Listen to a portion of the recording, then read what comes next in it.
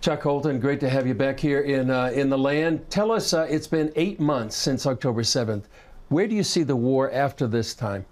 You mean where it is right now? Yeah, what we're looking at? You know, when I first came here on the 9th of October, 2 days after the attack, everything was in chaos. Everything was closed down. People were very worried. They were very scared. I got guns pulled on me everywhere I went because they were so worried about terrorists running around.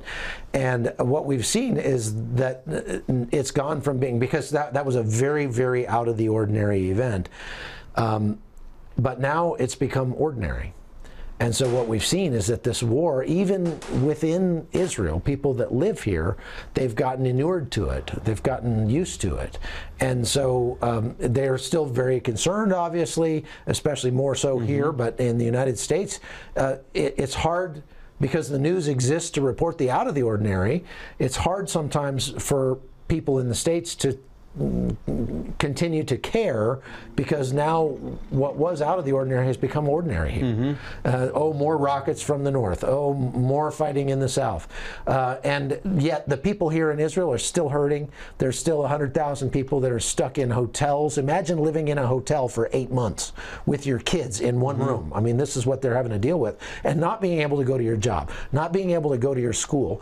Imagine getting to the point where the air raid sirens are just normal for you. I just came from Jish in the north. That's just outside of the evacuation zone. So people are living there and they're under attack by Hezbollah every single day, to the point where their kids are still just playing in the streets, and they hear that siren go off and they just, you know, it's become normal. And I think there's real danger in that, because you get this normalcy bias that will, if things escalate quickly, especially in the north, will get a lot of people killed, and again, cause Americans to sort of stop praying for and supporting Israel. So I think we need to be diligent to continue to think of our brothers and sisters here, and to continue to pray for the peace of Jerusalem. And that's what we're trying to do, is continue to get that word out. Yeah. You were just up in the north, and it seems to escalate.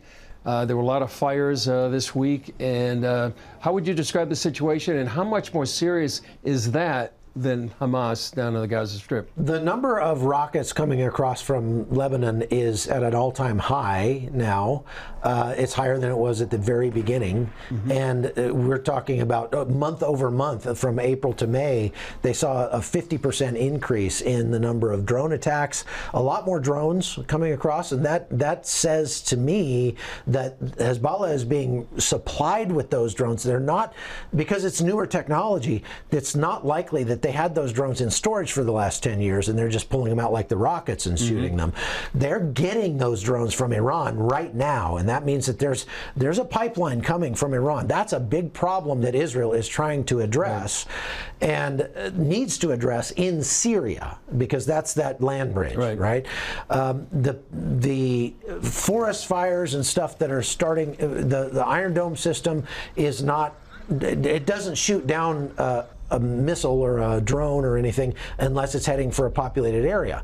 But the problem is, if it lands in an open field, then it catches that field on fire, and we're seeing massive fires up there.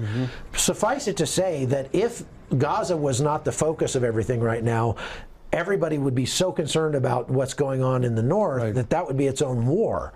And the people up there are very concerned that they're going to have to deal with this at some point by a ground invasion. Personally, it just from what I've seen in the last week up there, I don't believe that a ground invasion is imminent, meaning in days or even weeks, but it could change at any time. And like I say, at some point Israel is going to have to deal with that. If they can't do it diplomatically, they're going to have to do it militarily. So we have the north, we have Israel right now on the southern border, in Rafah, right now on the Egyptian-Israeli border. How can people be informed, and also how can people be praying right now? Well, we obviously need to pray that, my prayer is always that God would thwart the plans of evil men. We don't know who's, God knows the heart. And so if we pray that God will thwart the plans of evil men, I think that pretty much covers it.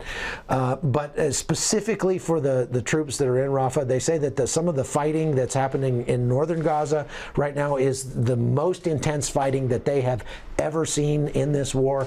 And we don't hear a lot about about that in the news. So need to be praying for those troops that are still there. There are a lot fewer troops that are doing the fighting now, and that's a big problem. Yeah. Chuck Holton, great to be with you. We'll be praying. And how do we find you on YouTube? The Hot Zone with Chuck Holton, or just go to CBN's YouTube channel, and I'll be there almost every night. All right, Chuck. See you there. All right. Take care.